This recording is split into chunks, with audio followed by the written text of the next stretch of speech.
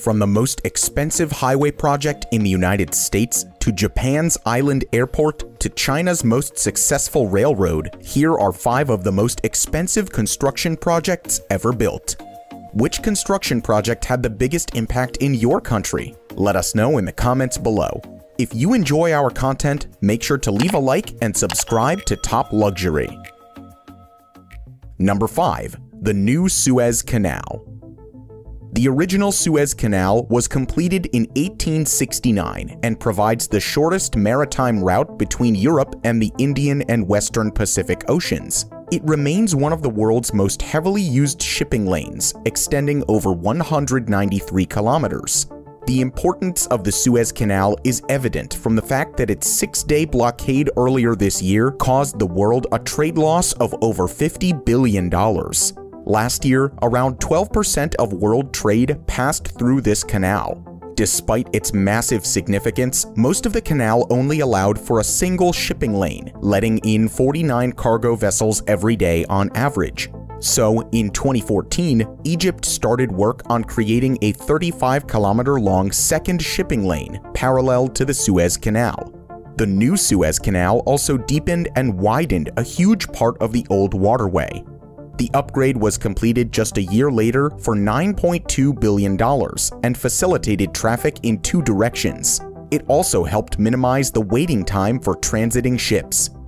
Due to these additions, the number of cargo vessels passing through the Suez Canal will increase to 97 by 2023. The canal is also projected to generate over $12 billion in revenue in 2023, up from close to $5 billion it generated in 2014. It is one of the most expensive construction projects in history. However, the new Suez Canal is tipped to make up for the billions spent on its construction. Number 4. The Channel Tunnel.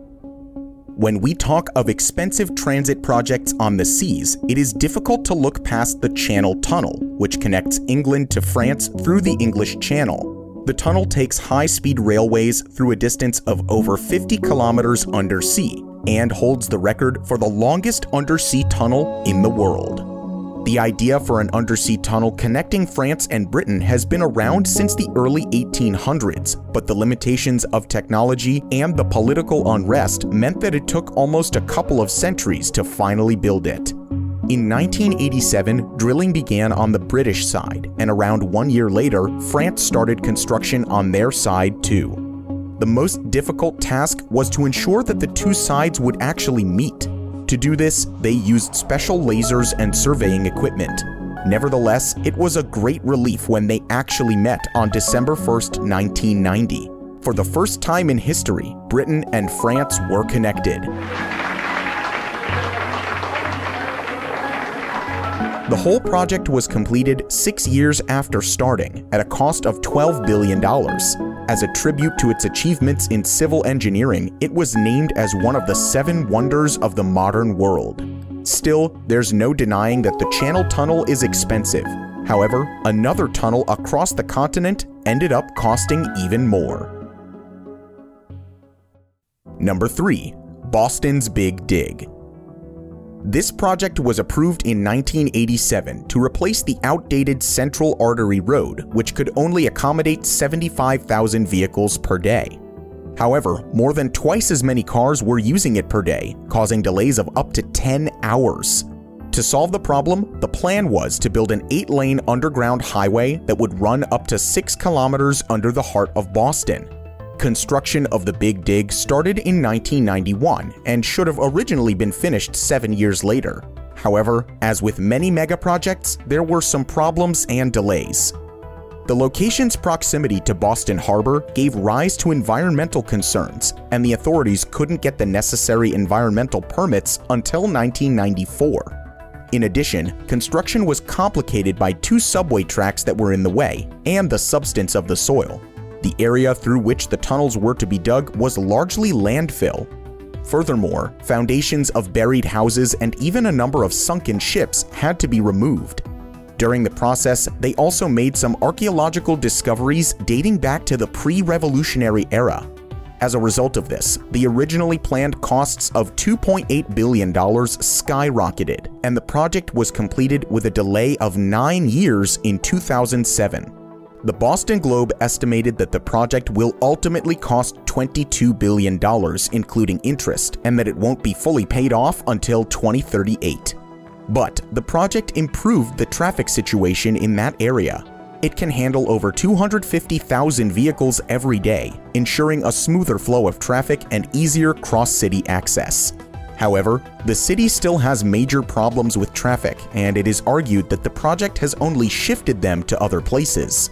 On the other hand, the completion of the Big Dig has managed to reduce the carbon monoxide levels in the area and contributes to a better quality of life for its residents.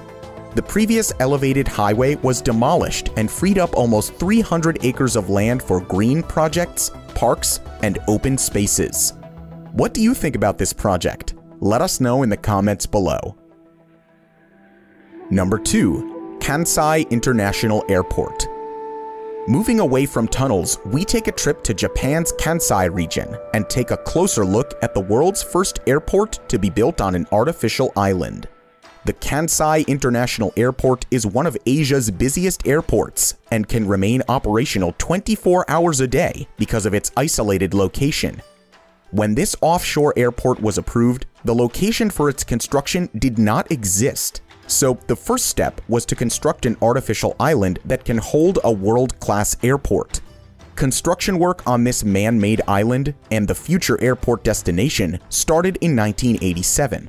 A 30-meter layer of earth was laid on top of the water by crushing 3 mountains and pouring them into a seabed consisting of thousands of heavy sand pipes.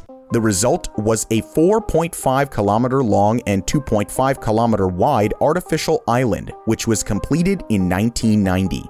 The airport was finished 4 years after that and was officially opened in 1994.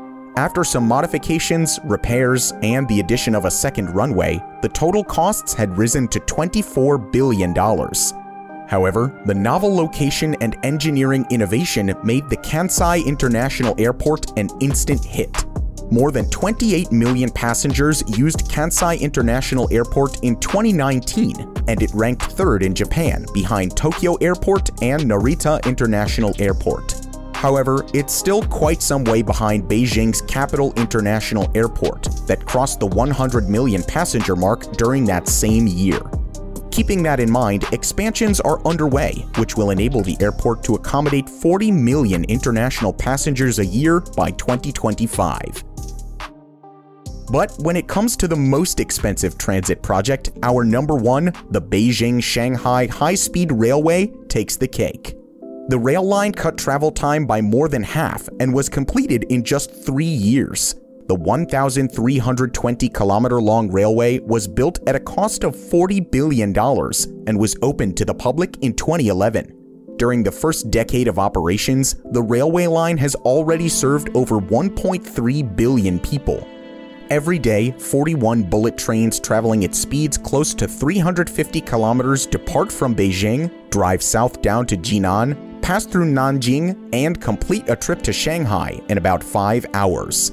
The same trip took about 12 to 14 hours before this high-speed railway was opened. In 2019 alone, the rail line transported over 210 million passengers, with daily ridership peaking at 798,000 passengers. So even though the project used up more than $40 billion of the taxpayers' money, it ended up being a smashing success. Many of China's high-speed trains run on subsidies and losses. However, the Beijing-Shanghai High-Speed Railway managed to generate close to $1 billion in 2015. The company's net profits increased up to 40% every year up to 2019.